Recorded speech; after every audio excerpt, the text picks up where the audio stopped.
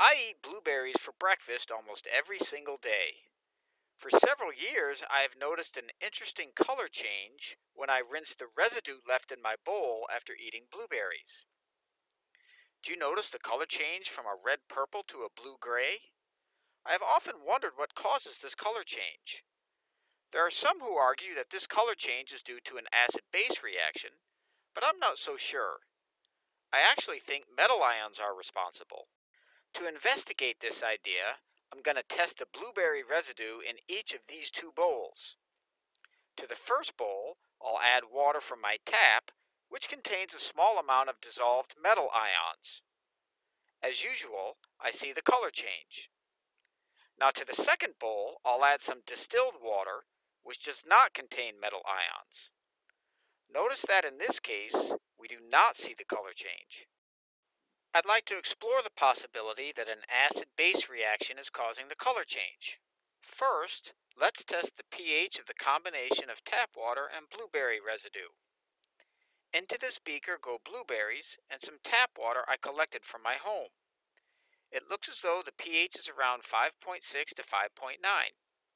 Because pH values below 7 are acidic, it looks like the combination of tap water and blueberry residue is slightly acidic. Now that we know the pH of our mixture is about 6, let's observe the color of the blueberry residue at various pH values. We'll test pH values of 4, 6, 8, and 10. Notice that pH values of 4 and 6 are acid, while pH values of 8 and 10 are basic. It looks as if the blueberry mixture appears red at pH 4, red-purple at pH 6, blue-purple at pH 8, and blue at pH 10. Okay, now let's see what happens when we add tap water to some blueberries. As I compare the colors, it appears the color of the blueberries in tap water most closely matches the colors of the blueberries at pH 8. But this doesn't make any sense because we know the tap water and blueberries are lower than pH 6.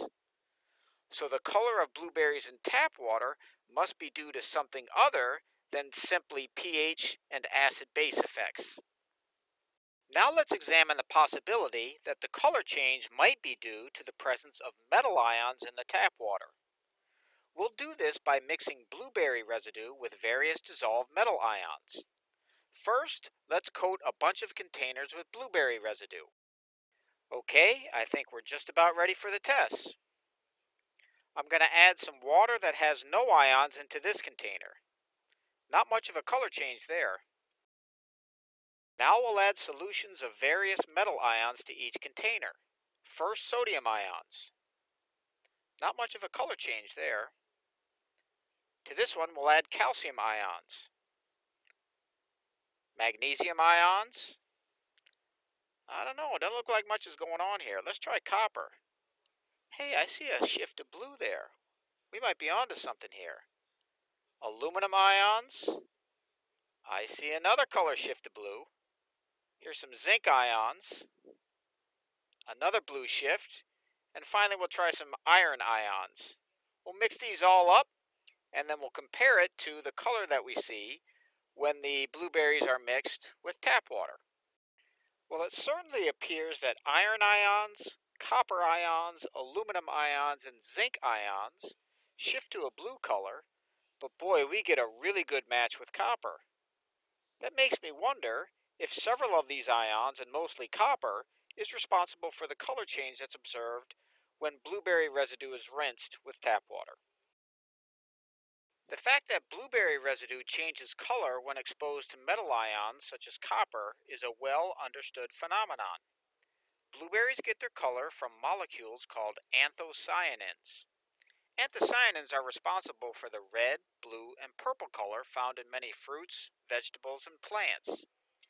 While anthocyanins do change color at different pH values, they can also change color due to interactions with metal ions.